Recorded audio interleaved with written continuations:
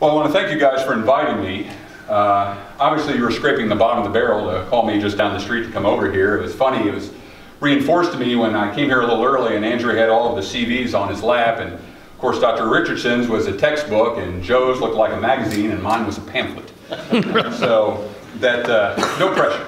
So rather than talk about academic pursuits, let's talk about private practice a little bit. And I somewhat apologize for the somewhat inflammatory title there. I know it's very BuzzFeed-esque when you talk about it, but I think we'll have a positive outcome from it anyway. There are no relevant financial disclosures, but if you have any to offer me, I'd be happy to hear your pitch. So at the completion of this presentation, we should be able to get an idea of why there's been a shift in private practice from self-employment to more employment by larger organizations, identify at least some of the forces that may account for these changes in the workforce, and maybe discuss some potential ways forward for the private practice of general surgery. Now, we got to start with our definitions, of course. Private practice, kind of traditionally, we all have this idea in our mind of a shingle outside of a nice office that you'd go and visit your local general surgeon, and usually consisted of a solo practitioner or maybe a smaller group of practitioners who all had roughly the same specialty and would practice outside of an academic setting. And one other thing to kind of stress their independence was the fact that oftentimes these groups would work at multiple hospitals within a particular geographical area. So you wouldn't be necessarily tied down to one system or another, but depending on where the patient wanted to go, where you felt most comfortable to do those particular cases, you take your business to those places, and at the same time those places would compete to see if they could entice you to do more business in their hospital. But increasingly, as we see with this graph, there's been a shift of these non-academic surgeons from a traditional private practice model to one of employment. Now, I should stress that although this graph looks pretty striking, some of the time in these measurements, when they talk about a surgeon employee, they're talking about large single specialty groups where they're all considered employees, as opposed to just a self-employed surgeon. But nonetheless, we've seen this shift quite pronounced. So seeing that, well, who's employing these people? What's the cause of this? And quite honestly, most of it is coming from the hospitals. Between 2006 and 2011, as you can see here, 32% increase in the number of surgeons employed by hospitals. And I can tell you, if you follow this graph out even to today, that gap has increased dramatically. Increasingly, we're getting more and more hospital-owned practices and surgeons than out in private practice again. Now, this is only going to increase with time. If you look at some of the medical administration literature, 74% of leaders in the hospital administration are planning on actually increasing that physician employment. And you often see this being more pronounced in rural areas, in part due to the payer mix that you see. Just talking more locally or in our state, you know, I can think of groups in Richmond, Corbin, Moorhead, Georgetown, and even locally here that have been either bought out, sold their practices, or become hospital employees, with an increasingly dwindling number of what we would call a typical independent practitioner. Now, why would a hospital do this? Why does a hospital want to employ a physician? Well, first of all, and most obviously, it helps drive referrals and procedures, as well as both labs and radiologies to their systems. If you're an employee, they can tell you, send your business here, send your radiology studies to our outpatient center, you know, do your outpatient procedures in our outpatient center as well. And you know, the common refrain is, if for a primary care provider, if you spend $1 by the primary care provider, it actually leads to about $6.50 in downstream revenue for the system itself. It also, they would argue, it helps to coordinate care across multiple specialties and improve efficiency within the system. And that they find that once they bring a practice into their auspices, that those support expenses are about 40% lower if they're run by the hospital. And this also may help with the transition to newer care models, what we'll talk about in a second. Now, why would you become an employee? We're surgeons, we're trained to be independent thinkers. Why would we do this kind of thing? Well, first of all, as much as we talk about it, we really don't like the idea of running a practice. About 68 to 70% would say that the best thing about selling their practice is that they don't have to worry about all these overhead issues anymore, quite to the extent that they did before. And part of that is driven by just the fact that our expenses are increasing. There's been a 25% increase in just 2011 to 2015 that has continued to improve. Again, reimbursements didn't even come close to increasing at nearly the same rate for what you're doing. Things like the EMR, which has been federally mandated, of course, costs up to $70,000 per physician in a practice. I'd like to tell you that's all startup costs, but I can tell you it only drops to about $40,000 a year per physician just to maintain it, both with support staff, hardware and software upgrades. Typically, quite honestly, in the private world at least, when you become an employee, initially you enjoy a much more high salary. And quite often it's much more stable, as opposed to the, quote, eat what you kill phenomenon Now, hopefully not in surgery, by the way, but generally you get more stable salaries. You're paid a salary with some productivity bonuses. That wasn't always the case, but again, declining reimbursements, increasing overhead means that suddenly you're going to be able to make more money. Also, that's oftentimes seen a better lifestyle when you join a hospital group. If you look at private practicing surgeons who own their own practice, over half are working over 60 hours a week, and up to an eighth are working 80 hours a week in their own practices, either both with their clinical work as well as their administrative work. So there are a lot of pluses on that side. Now, that being said, there are some problems with this, right? Otherwise, we'd just be sitting here saying, well, everybody should be an employee. It works best for both worlds. Well, one of the problems is the median loss to the system for a hospital to employ a physician in the private world was $176,000. That's an annual loss that they're getting every year. And so you say, well, how does that happen? Well, part of it is the exact thing we just talked about, the high salaries and benefits. There is a reason why the private practicing physician wasn't making that kind of money when they were in private practice. Part of it is they're not generating enough revenue to cover those overhead costs. And part of that is used as an incentive for them to join their system. There are advantages of the hospital systems for them to come on board. They throw them an exorbitant contract. Again, it's not the first contract, usually it's the second contract, but we'll talk about that in a little bit. But that's one of the reasons they do it. Also, there's a documented decrease in productivity once you become employed. If you look again at some of the hospital administration literature, they say that it takes at least 3 years, even for an experienced surgeon with known referral bases, to even come close to the productivity they had before they were employed. And even then, it's not where they were before, but it's a manageable amount. Now, the hospital would argue that, look, downstream revenue may help mitigate some of these losses, but the truth of the matter is, if you actually look across most systems, they do a very poor job of either tracking these revenues appropriately or even crediting them to the physicians that are generating them. So I would argue that the 176 number is probably a little high, but at the same point, if you're not tracking it, and if they're going to their meetings and the administration is saying this again and again, it doesn't matter if they're not tracking it appropriately. You're not getting credited for it anyway, and they're going to attribute that loss to the physician. Now, none of these problems are new, and this is really where it starts getting kind of depressing. When I started researching this topic, you start realizing how we keep making a lot of the same mistakes over and over again. And in the 90s, a very similar strategy was actually employed, and you had the rise of these things called physician practice management companies, and their thought was, well, look, and this is probably true, most physicians are terrible at managing the business aspect of a practice. And they said, look, I'm a businessman, I'll come in, I'll manage your practice for you, and all I ask is that I get a share of the profits because I'm going to make you so much more profitable because we're going to streamline all this and it'll be great. Unfortunately, due to some of the problems with controlling overhead, the decreasing productivity, which is also an observed phenomenon then, nearly all these things failed within 10 to 15 years of starting up, and those that didn't were sold off to other organizations.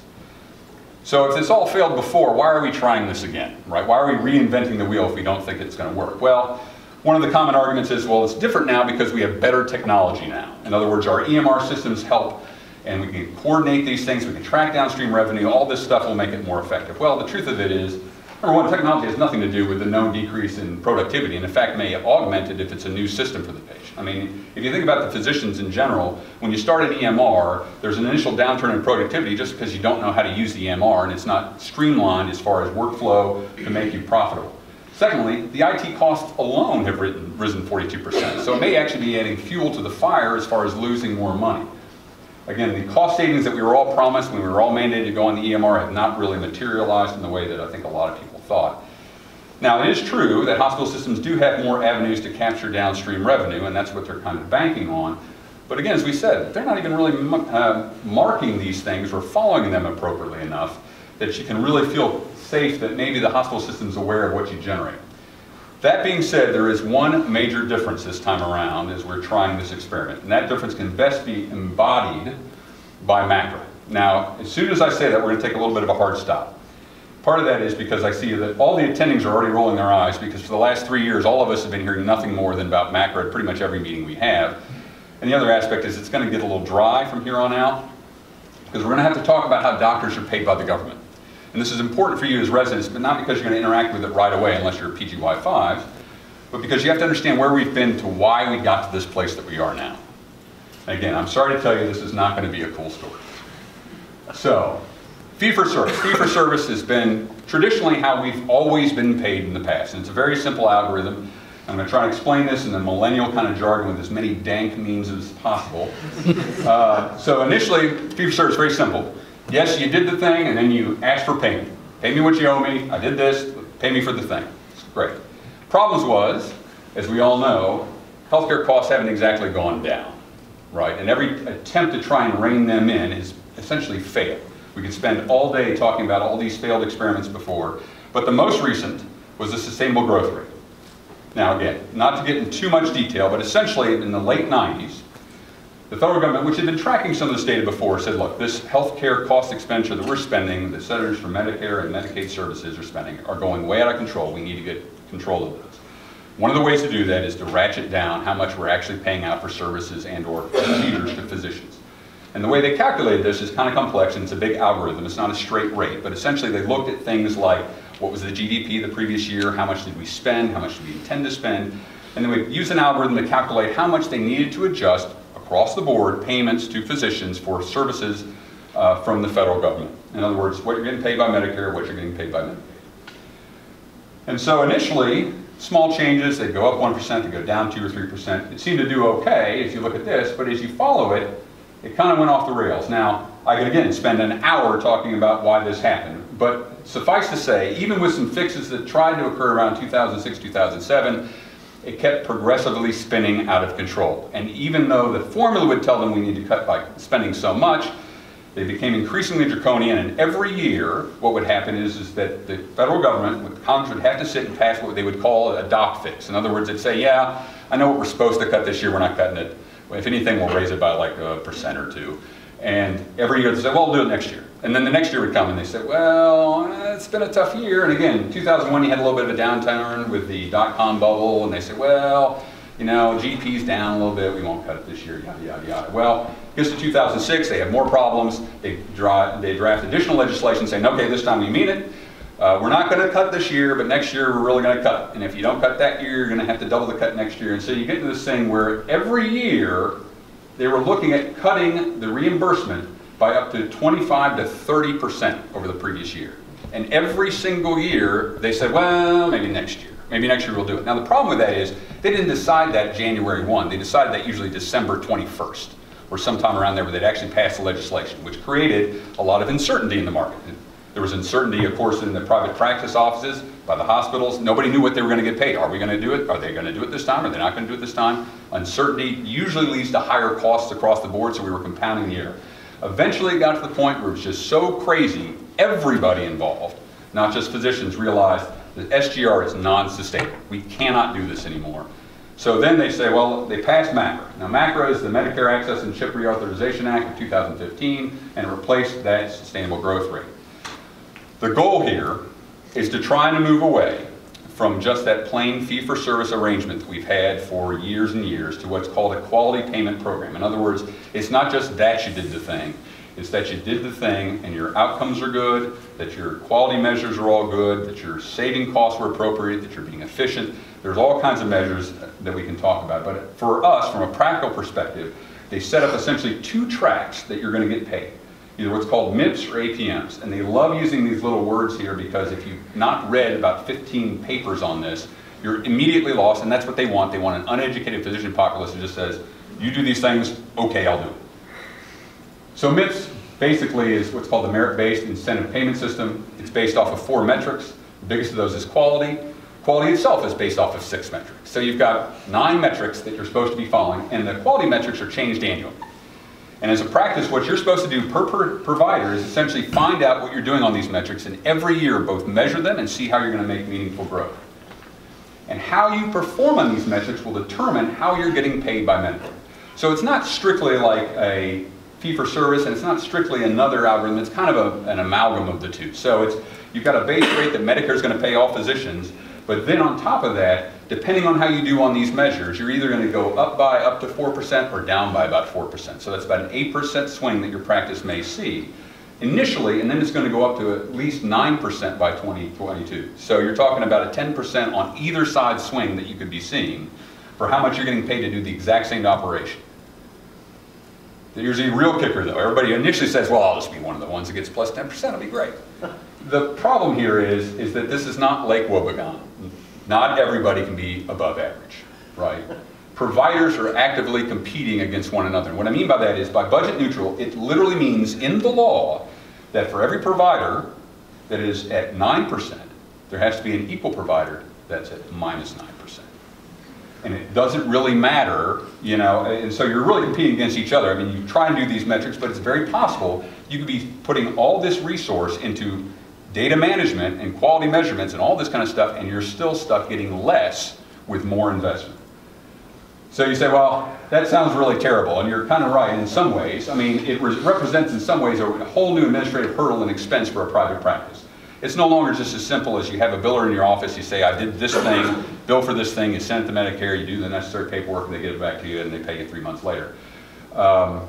It represents not only an additional staff that you're going to have to do, because look, you're busy, you need to operate, you need to take care of patients, that's what we're in this for, but you need somebody tracking all this stuff. And more than that, somebody that's going to be accountable to hold your feet to the fire to do the necessary things to meet the quality measures and other measures that you're meeting. Much of the burden, fortunately, though, is easily scalable. And this is kind of what we're getting to here. And one of the things that we'll see is kind of driving this kind of conglomeration is the fact that the incremental expense, once you have the infrastructure set up to measure these things, the incremental expense to get some other physician on is a lot less than the initial startup cost. And so you can maybe defray some of this overhead by spreading it out over a wider base. You say, well, that stinks. What about, you said there's another way, though, a parallel way, and there is a parallel way, and that's called the APMs, which is a different pathway. It still emphasizes quality, but how you're getting paid is a little different, only in the sense that the CMS now is not necessarily contracting with you directly, but with a health system to essentially do population health, where they're going to cover up a variety of patients in a population, and the entire organization then is going to be judged on these metrics and submit their metrics, and that will determine how everybody participating in that organization is going to get paid. So it's not just you as a surgeon anymore, it may be you as a surgeon along with the primary care physicians in the group, with the radiologists in the group, and you're all kind of putting your hat together. And that's essentially what an accountable care organization is supposed to be. Groups of doctors, hospitals, and other healthcare providers who come together voluntarily to give coordinated, high-quality care to their Medicare patients. Now, it sounds like a sales pitch, because it is. That's right off the CMS page. That's the way they phrase it. And again, I'm not here to be a cynic about any of this stuff. I'm just presenting the facts. There are good reasons to do some of these things as well, I understand. This is an entity that quite honestly didn't just start with MACRA. I mean, the idea and the pioneer ACOs were really kind of trotted out after the American Health Care Act, Affordable Health Care Act of 2010. They shut up these pilot programs. And the idea is that this ACO, this organization, would assume all the health care for a population of individuals. And therefore, if they do a great job and they save money, you'll get to share in those benefits. But if you cost money, you may be docked or you may not get paid quite as much. Now, for some of us who've been around for a little bit, this sounds awfully familiar. And you know, the first thing is, well, it sounds like a managed care organization. Is this just managed care part 2? Yes and no. It's not exactly a managed care organization. It's set up slightly differently. First of all, patients aren't locked into an ACO. And an MCO, or managed care organization, you had to pretty much keep them there or the patients would pay a penalty. That's no longer there. Technically, it's based more off of the quality of care provided. So you're not going up and down just based purely off of what you're costing the system. If you're costing them a lot, you better generate at least that you're as efficient as you can be by doing that kind of thing. And so it's based really off of meeting the metrics that they established. And again, I'm not here to argue about the metrics or if they're valid or not. Point of the matter is that this is the bar you have to cross. If you cross it well enough, you may get more money. But eventually, and this is at first they're saying, you know what, it's all upside. If you do great, you'll do great. If not, no big deal, you'll just get paid at the base rate. But eventually you are going to have to pay a penalty even in an ACO. And there are multiple incentives to try and encourage physicians to join ACOs. They're going to get 5% more if you're in an accredited ACO from CMS than any of their peers. And that's in addition to whatever 4% raise or something that they may get on their own, technically speaking. And you're going to see most hospital systems are moving toward becoming ACOs in some way. And so they're kind of setting up the chairs to become these kind of organizations. Part of it is they want to guarantee a market share of the patient. We're your local MCO. The other is that they need service lines, though, to help provide care for the patients that they manage, which is where this whole idea of physician hiring comes in. Because even if you're not employed, you can become part of an ACO. But the problem is that the entire ACO then is responsible for the cost. And if you generate higher costs, it's going to be spread across all the ACO. And so as a result of that, they can't control you if you're independent for what your quality measures are. They don't have as many levers to pull. If you're an employee, it's a lot easier because they can pretty much tell you what they want you to do or not. So again, why are surgeons becoming employed? Well, more than ever, the financial viability of a surgical practice is tied as much to administration and quality metrics as it is to productivity.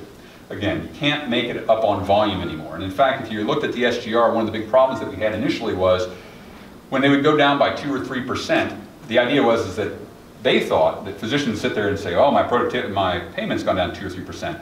I really need to look at being more efficient. Well, no, that's not how we ever solve a problem in surgery. It's just work more, right? That's our answer for everything. It's like, well, I'm down 2%, I guess I'm going to be working more. And so as a result, what happened is even when they dropped the reimbursements, the cost that were paid to providers actually rose because that's our answer for everything. We just work hard. That's what we do. And there are many financial incentives right now that are aligned to essentially force surgeons to become part of larger organizations in some way. Again, don't get me wrong, this was started well before MACRA started. I mean, in surgery, as far as payment goes, the ideas of pay for performance, quality metrics, they've been around 15, 20 years at least, if not longer. But this is probably the most organized and concerted way that we've actually gone forward with it, where we've kind of jumped off that cliff. Now, some of the residents here are probably sitting there thinking about what they look for after all this career, thinking about their student loans, and just thinking to myself, God, I couldn't have been a dermatologist, what's going on? But I'm here to tell you there's good news. So going back to the title, is private practice general surgery dead? And the short answer is no. Now how it's structured is going to have to change. It's just a necessary environment of where we are right now. So what will it look like then? If you're saying it's not going to end, what's it going to look like? So we'll kind of have to peer in the future and kind of put our thinking caps on and think about where we're going to be. So the honest, practical truth is that most people will likely, at least initially, be employed by hospitals. And that's just a simple math game, right? Right now, 86 to 90% of graduating residents, whether they go to fellowship or not, end up being employed. Secondly, if you look at the non-employed physicians that are out in the community still, on average, they're 7 years older than their employed physicians. It's just a time game at this point, because the people that want to stay so far independent are going to eventually retire, or they're going to sell their practices, which is usually what we end up seeing in the local community at least, is that there are two people that end up being employed. People right out of training, people at the end of their careers where they're like, you know what, I'm tired of doing all this stuff, you're going to offer me a short-term contract, and yeah, second contract may be kind of bad, but I may not even be practicing in 2 to 3 years anyway. I may just ride this last contract out and go do what I'm going to do. But here's the other good news, and this is what I feel very strongly about as somebody who's still not employed, is you don't have to be an employee. There are all kinds of ways that you can structure this with partnerships and various levels of integration into a hospital system. Now don't get me wrong, I do think that you're going to have to at least be allied with a hospital system in some way, right? The idea of going to multiple systems isn't going to work. You can't, as a surgeon, you can't participate in any more than one ACO anyway.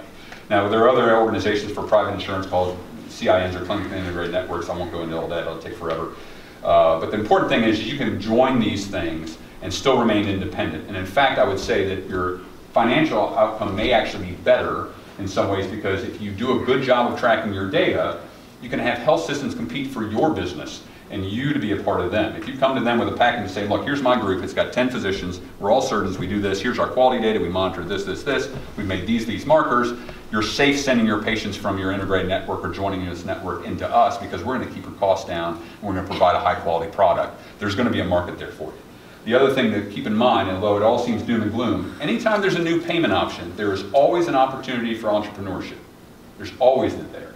Not everybody wants to deal with that, and I can understand that. I mean, surgery is a hard business itself, right? Just doing our job is tough, and it requires a lot of mental brain power. But at some point, no matter what your employment status is, know your value. When you go into these contract negotiations, know your value. And one of the key points here is general surgery has value. It has tremendous value out in the community and in the medical thing. You have negotiating power. Look, we don't like to brag about it, but in order to have a hospital, really, you need a general surgeon. You need at least one, right? The things that we do, all the things we do, it's not just the free air, the gallbladders, and appendices, which get us up and we're all excited about, but even the little, what we would consider kind of lumps and bumps kind of stuff is just something that needs to be done. And it's a service that needs to be provided. Critical care, endoscopy, lumps, bumps, abscesses, all these things are things we can do. A hospital is not going to look at their bottom line, looking at that they may be losing money employing physicians and say, well, I can hire 5 doctors or I can hire 1 general surgeon. It's a pretty easy thing. We're also, as I'm sure Dr. Richardson will talk about, we're in high demand and there's a low supply right now. Economically, that's a good thing to be. General surgery brings value to the hospital bottom line. You know, I talked before about the loss per physician. That actually doesn't apply to general surgeons. We generate roughly $2 million per year for a hospital, per surgeon, if you actually break it all down. And on top of that, you say, well, but we also cost a lot more. You know, we're in the operating room, we use resources. But they've actually studied this. And our OR time to hospital margin is one of the most favorable of all the surgical subspecialties. You'd actually be surprised at some of the ones you think were high performers that actually cost the hospital money. Neurosurgery, plastic surgery, they are the worst as far as you look at what their cost for hospital margin for OR time is. More than that, as I said, some of these physicians aren't meeting their own costs. We may be called on to subsidize some of those people because of our productivity. So they want you and they need you. But I think really the biggest value we have is that we're leaders. Surgeons are leaders. And part of the reason is I think we're uniquely qualified to participate in hospital and health system leadership. We clinically collaborate with pretty much every facet of the hospital system. We interact with or are involved with every part of it. We're in the OR, we're in the endoscopy suite, we deal with critical care, we deal with cancer, oncology, all these different aspects. There's a general surgeon involved there somewhere, okay? We have special insight into some of the internal problems that they all deal with that a lot of providers, quite frankly, don't get. I mean, they're all smart people too, but if you ask a hospitalist anything about how the OR functions, it might as well be a black box. They don't know. Something goes in, somebody comes out. We know some of the special problems that are in those particular areas. We're trained to be independent thinkers who value efficiency and quality. It's just like learning how to operate. You know, it's like the old saying, there are good fast surgeons, there are bad fast surgeons, but there are no good slow surgeons, right? I mean, efficiency is kind of beaten into us. And we're assertive enough to fight the necessary fights, but in a professional manner. And I think that last point kind of sums up kind of what I'm getting at, and what I think is so well exemplified by Richard Schwartz, was Richard Schwartz was a leader.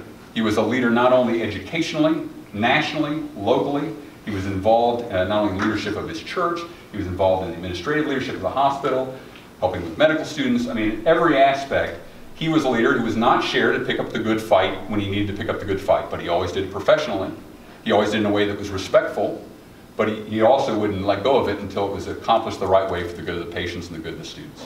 And anytime I think about the challenges, and there are challenges in front of general surgery, make no mistake, I'm sure we're going to be able to overcome them. And I always think about this quote because Richard actually had this embroidered on his wall. And it's an old Calvin Schoolis quote, and I won't read it all for you, but the ideas here are the ideas of persistence and that press on has solved and always will solve the problems of the human race. And one thing the surgeons were very good about is continuing the hard fights when needed.